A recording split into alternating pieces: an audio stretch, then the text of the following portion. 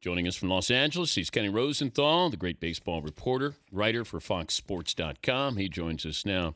Well, you caught my attention with the not a matter of if or when Don Mattingly is fired by the Dodgers. Why does Don Mattingly have to be fired here to make the Dodgers better? Well, the question always, Dan, is how much influence does a manager have?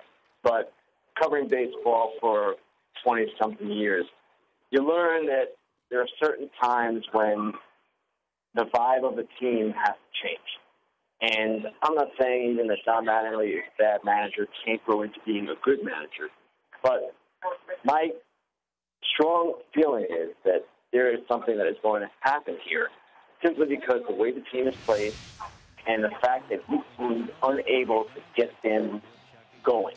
Now, obviously injuries are a factor here, a huge factor. And there are other reasons, and the general manager is responsible. Everyone is responsible, including, of course, the players. But who always goes first?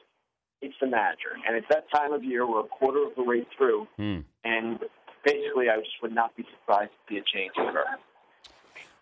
I'm looking at this team now. I know they're 17-25, but they got a lot of injuries here. Are they? Does Mattingly have a potential to be a great manager? Or because if he doesn't, then I could see where they're going to, cut the line here on him. Right, and that's a really good question. So far, from what I've seen, and I'm not around him every day, but the one thing I question is how he handles pitching, and the bullpen specifically. The problem with judging a manager with a bad bullpen is that a bad bullpen can make any manager look like a bad manager. And it's hard to know where the bullpen problems start and the managing of it contributes. The other thing that is a little disturbing about this team is that they'll all tell you almost to a man, Don is so supportive, so positive, and such a good guy to be around. I get the feeling, having been around him a couple of times, that the players are almost too comfortable. Now, you're not going to have a situation where the old Dallas Green comes in and shakes it up. That doesn't happen today. The players make too much money. But there are managers who have a way of drawing the best out of their players with somewhat of a firm hand. That may be what this team needs. And am I saying a managerial change is a solution? No. I don't necessarily believe it is a solution. I'm just saying that when baseball teams look like they looked over the weekend against Atlanta, a manager often gets fired.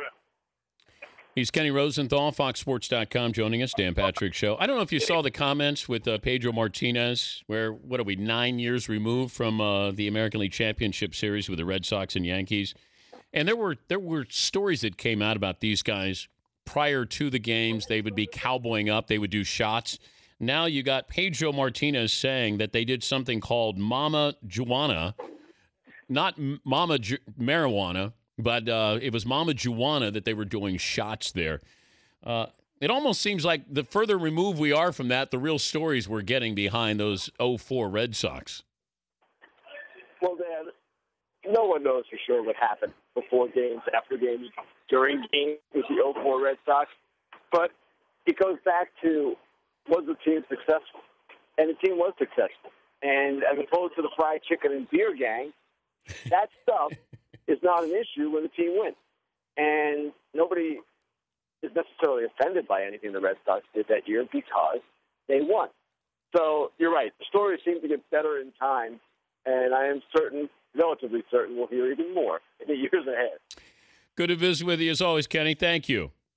Thanks, Dan. All right. Kenny Rosenthal, Fox Sports, a contributor to Fox Saturday Baseball Game of the Week, in his latest column, Axe to Fall on LA's Mattingly.